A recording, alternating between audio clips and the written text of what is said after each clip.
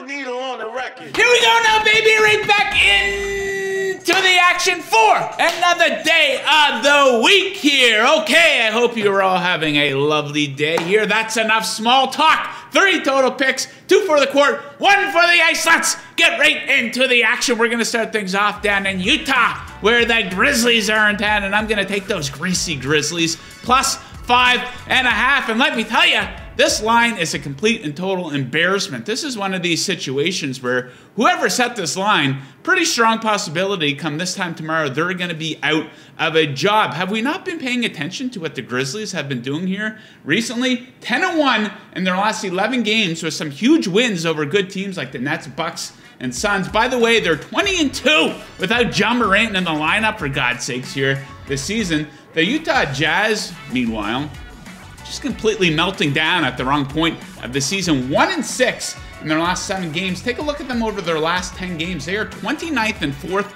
quarter point margin, so maybe a situation where the Grizzlies are behind and they sneak in the back door. Hopefully it doesn't come to that. But check out some of these stats, some major advantages here for Memphis over the last 10 games. Opponent EFG shooting percentage, first versus 22nd, points allowed per 100 possessions, first versus 21st, opponent turnover percentage, 9th versus 25th. So a pretty big defensive advantage for Memphis, and they're also going to have a big edge from three-point land in this game. Last 10 games, they ranked 2nd in three-point shooting percentage. The Jazz, meanwhile, 27th in opponent three-point percentage. So give me the greasy Grizzlies plus 5.5. Next up, we are going to Brooklyn, where the Houston Rockets are in town, and I'm going to take this monster spread, take the Rockets to cover 17 points. So this is a case of perception versus reality here for the Nets. Now the perception is, oh wow, Kyrie's back in the lineup. Kevin Durant is healthy. These guys are putting up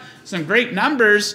Yeah, sure, but you got to keep in mind, they're barely a 500 team with Kevin Durant back in the lineup. So since his return in games that he's played, and the Nets are just 8-7 in those games. A bit surprising there. And, you know, we've seen them have trouble over the past month against some bottom-tier teams, had trouble putting away the Pistons, the Blazers, the Knicks.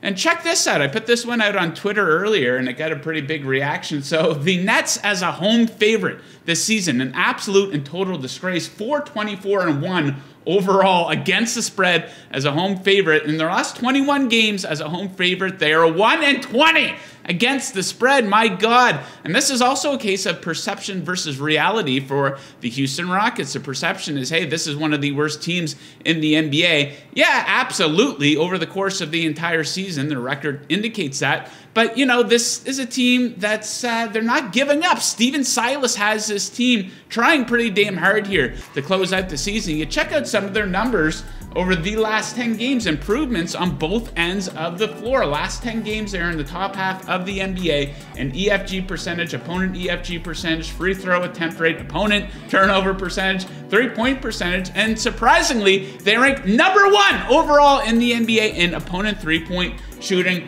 percentage. And when you have a big spread like this, you got to see how the teams are playing in the fourth quarter, and the Nets are taking their foot off the gas in the fourth. Over the last 10 games, they ranked 29th in points scored in the fourth quarter. Rockets coming in there at 12th. So at the very least, I think the Rockets can keep this one inside 17 points. Maybe it's a situation where the Nets are up big and they take KD and Kyrie off the floor for the fourth quarter, and the Rockets slip in the back door. But the Rockets are trying hard. So give me them to cover the spread. And we're going to wrap things up on the ice. Of course, I got to weigh in on this big Senators Montreal Canadiens game. Big game there in Montreal. Good luck finding a public washroom to use in Montreal with the Senators in town. And this is your home for Senators hockey picks, right? A lot of Senators picks on the show here lately. Hit on them as an underdog there on Friday night. So I'm going to look to hit on the Senators again. -114 against the Canadiens here. So a big defensive edge for Ottawa in this game. High danger chances allowed over the last 10 games. We have 4th versus dead last in the NHL there from Montreal. You take a look at some home-away splits. Big analytics edge here for Ottawa. On the road, last 10 games, they are 12th and in expected goals for percentage. Respectable, but 7th in high danger chances for percentage. Montreal, meanwhile, 31st in each of those categories over their last 10 games at home.